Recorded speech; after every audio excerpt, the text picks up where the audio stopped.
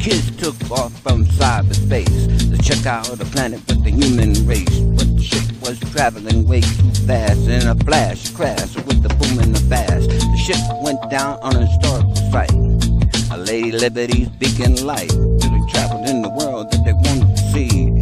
Took on the image of Miss Liberty. But the human race wasn't what they thought it would be. It was nothing like the style of Miss Liberty. So they would travel on till they saw a child with the happiest face and the brightest smile. And yo, they said to one another, so I'd be happy to call this human my brother. Cause the child is loving, he's the one who'll teach to go throughout the world spreading peace. This is the gift that they live to gave, taught the world to love